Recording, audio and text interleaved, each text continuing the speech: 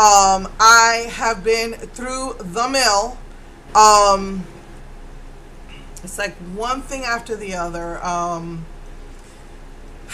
So, um, I woke up last Sunday, not this Sunday, but the Sunday before, with like pain in my tooth. And I had pain in my wisdom tooth before. I said in a video before what growing old means. And for me, it was I lost all my bottom molars.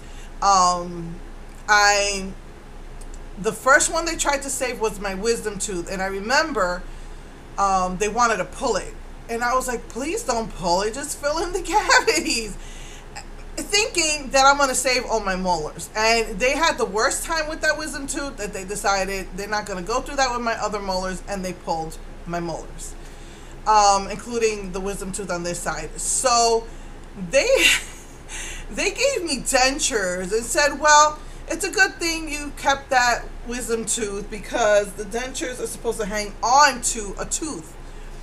And they drilled a tiny, tiny hole in one of my front teeth, and so it clasped onto that and clasped onto my wisdom tooth.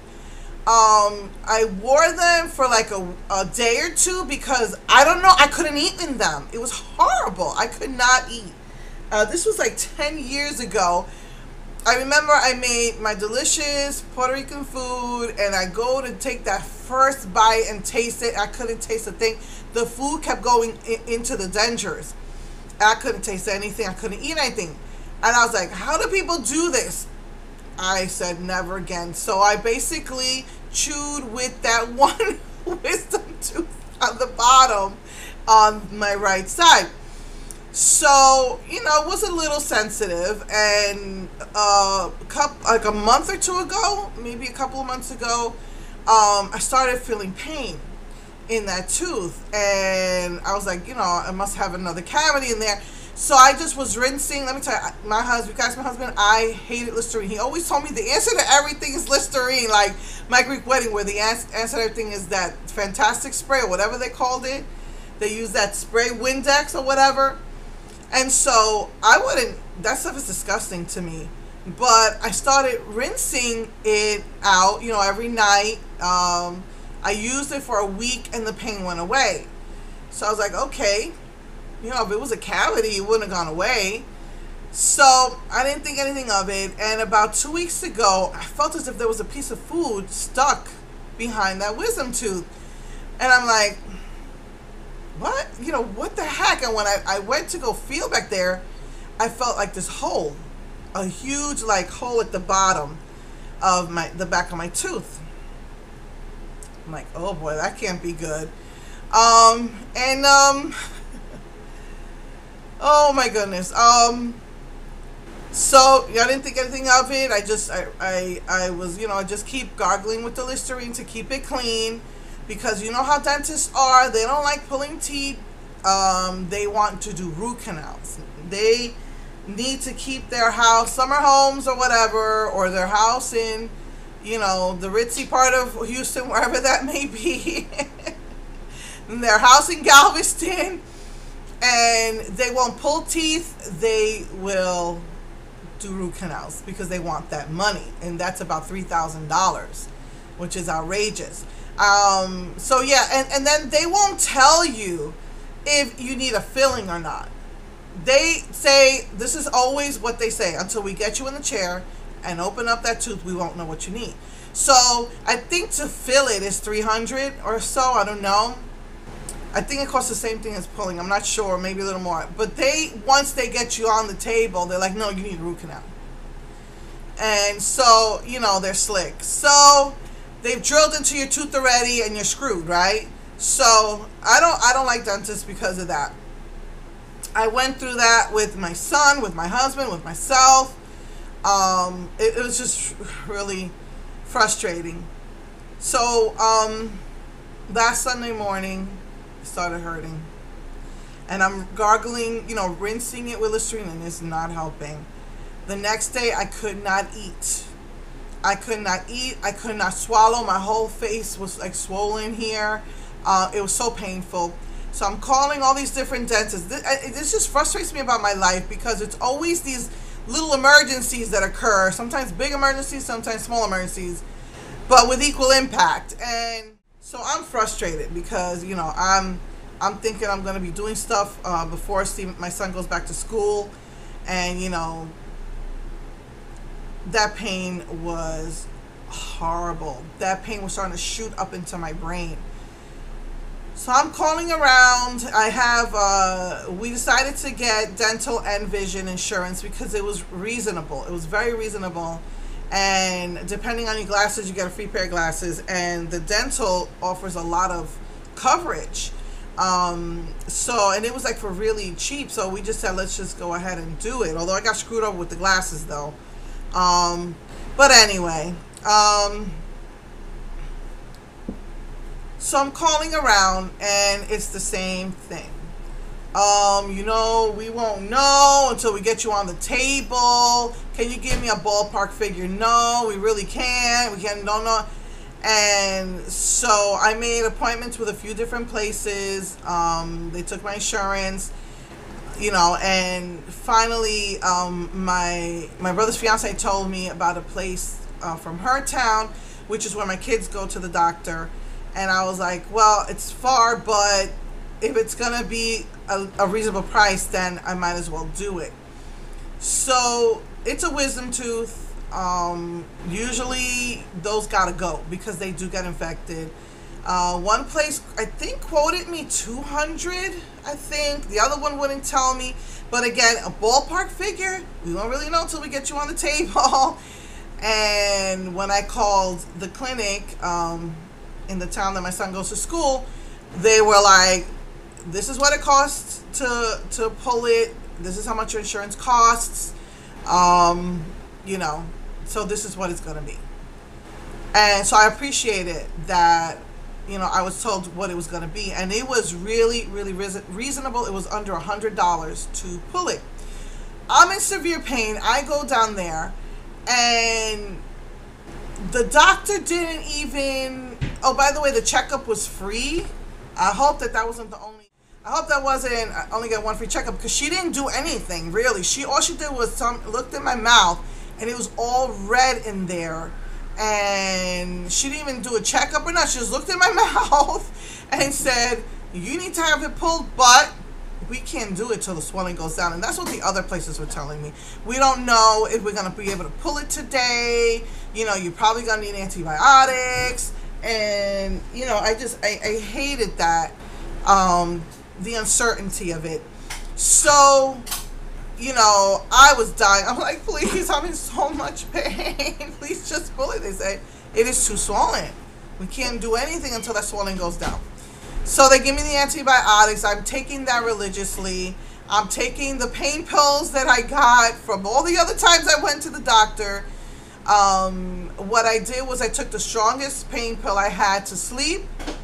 And I would take that twice, right before I went to bed and when I woke up in the middle of the night. And then the other one I was taking as directed, every 4 hours. That one wasn't as strong. That one was the codeine.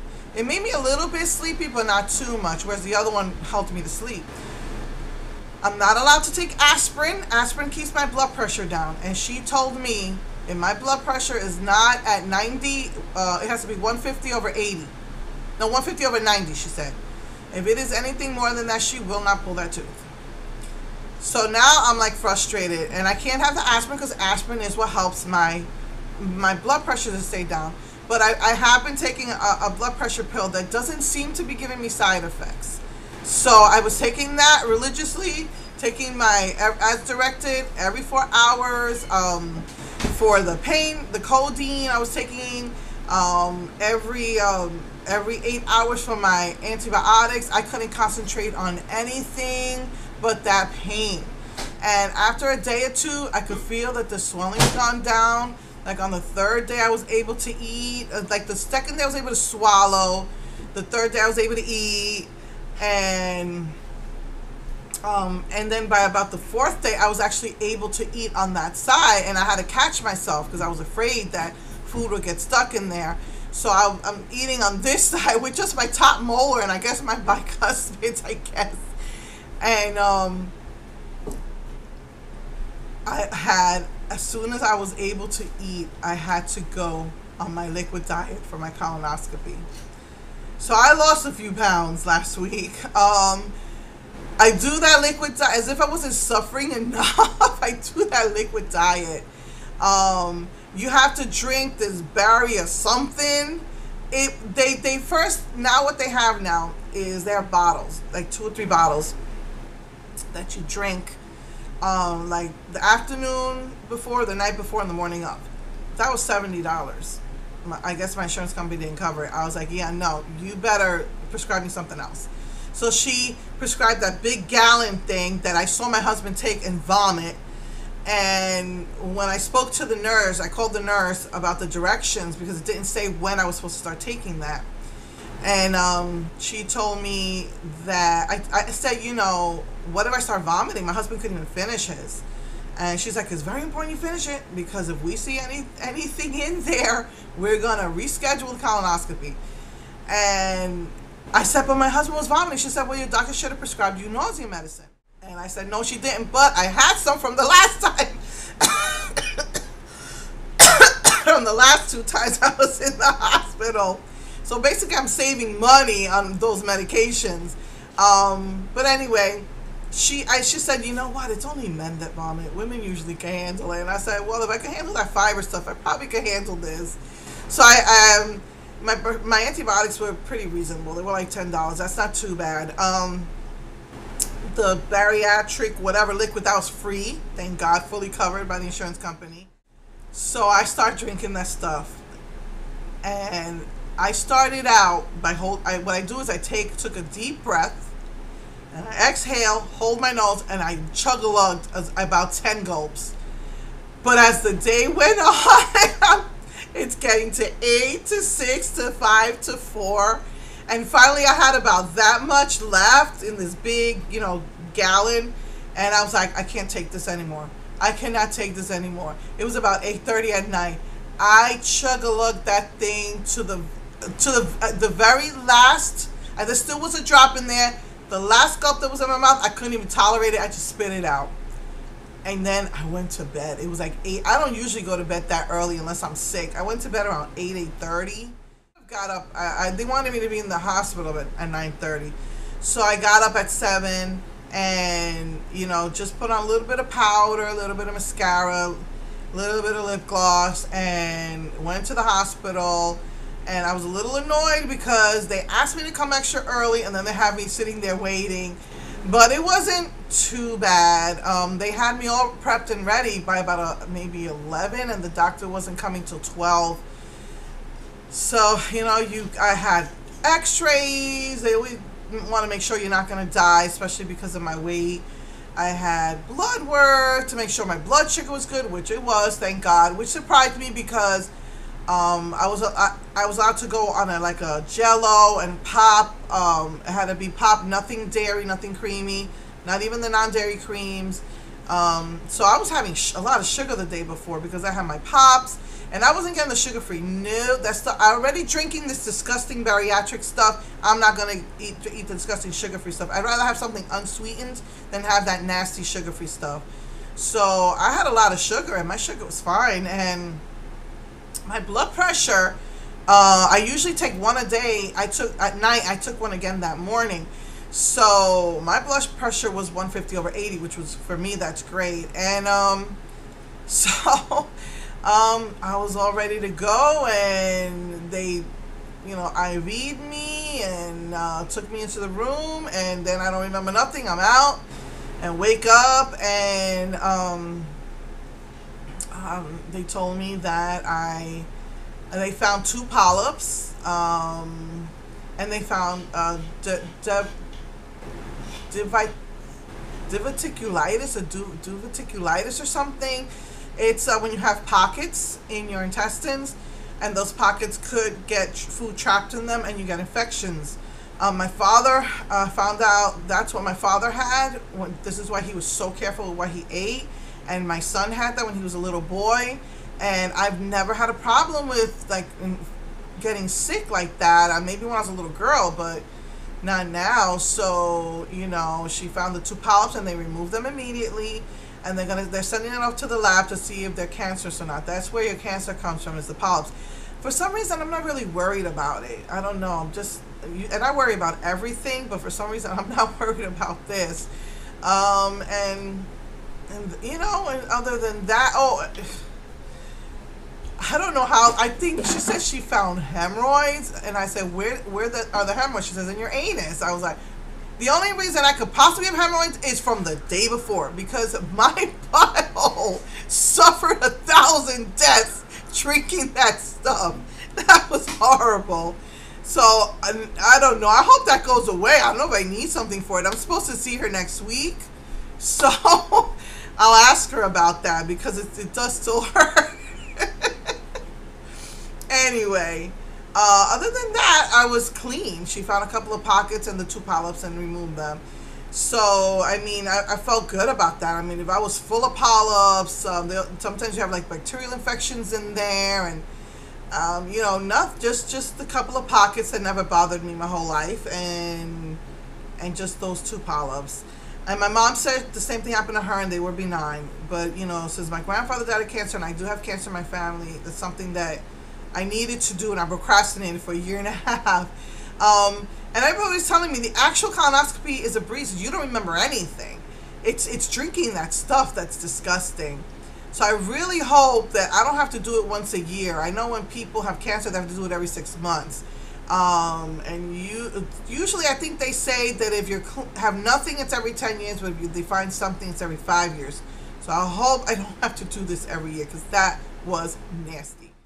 Oh, and then I did finally, Monday, I go to, I was off the pain meds finally after the colonoscopy. All they told me was to eat light for that first day. Get the freak out of here. I've not eaten for a week, and I had Taco Bell. I was in the mood for Taco Bell so bad, and I said, I stuffed my face with Taco Bell. And then finished the Jellos that I have. I still have the Pops there, because they are very sugary, and I kind of got used to not having so much sugar. The day before I was supposed to have my wisdom tooth removed, and I'm, religiously taking my antibiotics, religiously taking my blood pressure pills. We never celebrated our son graduating, getting his GED. Well, I should say getting his GED and getting all A's. And so, we took him out to a nice restaurant finally, and I ate meat. I don't usually eat meat, but this meat was pretty well seasoned and salted, and I ate meat. And meat sends your blood pressure shooting up, and I'm like, oh crap. What am I going to do? If my blood pressure's not down, she's not going to take out my tooth. So to make up for this, like a big dummy, I took 2 high blood pressure pills in the morning. I don't usually take blood pressure pills in the morning. I only took 1 right before my colonoscopy, but I hadn't eaten at all that week. So I took 2, and that was a huge mistake, because the side effect of this particular pill is dizziness, making you feel like you're gonna faint, which is exactly how I felt. Right now she has me on a low dose, but she told me this is too low, it's probably really not gonna do anything, but let's, I guess, kind of ease your body into it before we higher the dose. So I figured, what can it go wrong? I was feeling sick all day. I was kind of scared to drive. I drive there, and because I was feeling sick, my blood pressure shot up. She was ready to send me home, and she says, look, just relax. I downloaded peaceful music, like you're at the beach type of music, the butterflies and the birds flying. And I'm listening to that, and they come in about 10 minutes later, and it went down, but it's still high. She's like, look, I'm going to work on somebody else. If this still doesn't go down, you're going to have to come back first thing in the morning. Usually first thing in the morning is when your blood pressure is at its lowest. Okay, I'm sitting there, I'm getting frustrated. The lights are hurting my eyes because, you know, you're laid back. My daughter took my keys and didn't return them, so I'm a worry. We're saying, why she didn't return the keys? She went to the car to get something. I said, oh man, I need my sunglasses. So I start getting up, and getting out of that chair was so hard. My heart starts pumping. I'm walking around trying to get, I say, let me get my crochet. Let me get my sunglasses. Let me see if this is going to help me relax. And I said, okay, I got to relax before they come. And they took so long with the other person. If they had checked me before that, I was like almost falling asleep. So I said, okay, it would have been perfect. But now my heart's palpitating because I'm trying to get out of the chair. It was a pain in the neck. I got in out of that chair a couple of times. And I'm like, I felt so defeated. And I'm like, she said, what to do? And I'm like, whatever, go ahead. I know you're going to send me home. It went down 140/90. Don't ask me how that happened. But I was just, thank you, God. She starts sticking needles. My tongue is all numb. But it wore off my tongue really fast. One of the problems I've had in the past is that it doesn't work. The numbing doesn't help me, you know, and it's not enough. Like, it'll just wear off really quick. So I was scared that was happening, but she stuck me with so many needles all around the gum and in the cheeks, deep into the cheeks. That was probably more painful. I thought it was going to be in there an hour. I watched videos on how it works. They got to do like this oral surgery. But I guess since I didn't have it, I don't have any teeth. She just pulled it, came out like in less than 60 seconds. It came right out. And it didn't even, the roots were weird. They like really fat roots. And I expected hooks, no hooks. You know, I was ready to go buy myself a pair of whatever those is, pliers or whatever. I even looked up on YouTube how to remove your own tooth if she did not remove that tooth. And my mom's telling me, I'm talking to my mom about it. She says, you're crazy. You're going to kill yourself. So, you know, that thing is deep in the bone. Sometimes they have to cut away at the bone. That thing came out in less than 60 seconds. Huge hole in my mouth. She's telling me that I have to make sure that clots don't spit, don't suck through straws, because sometimes that loosens the clot and you get what they call a dry hole or something, and then it'll swell up again, blah, blah, blah. And, I mean, the pulling of the tooth was nothing compared to the pain I was in afterwards. And so I'm scared to, I didn't even brush my teeth for like 2 days. I didn't even, I just like lightly brushed my teeth. You know, I didn't want to touch it, you know, that corner. And it hurt me more, where she stuck all the needles. And after I had taken painkillers, I had to go back on the painkillers. And everybody's saying, oh, watch out, you don't got to take it, blah, blah, blah. I'm like, I'm taking it as directed. It's not like if I'm doubling up on the painkillers. I was an idiot for doubling up on the blood pressure pills. But I don't want to, you know, turn into a drug addict. So I took painkillers the whole day, I think.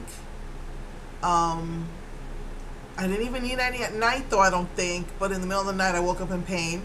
And that was it. I'm back on my naproxen, and that does the trick. When my gum is hurting me or feels kind of sore, the naproxen helps. So that was cool. It was really painful for about a day, maybe a day and a half, and that was it. Thank God. So I could see the clot. I look in my mouth and I could see the clot. So I'm trying to be really careful. She told me to do soft foods for a few days, but last night I was so hungry. I wanted my veggie patties. It does still hurt, like, to chew a little bit. So for 2 days, I was eating my Pops, finishing up my Jell-O, and, you know, trying to do soft foods like peanut butter. You know, I used the low sugar, low salt peanut butter. I was munching on soft cheese. I needed my protein. My body was craving the protein, and that was it. Today I had to eat. I had to eat. So I just tried to eat slowly on this side. And like I said, I could see the clot. It's clotted. And, you know, hopefully it'll heal soon. So thank God all of that is over.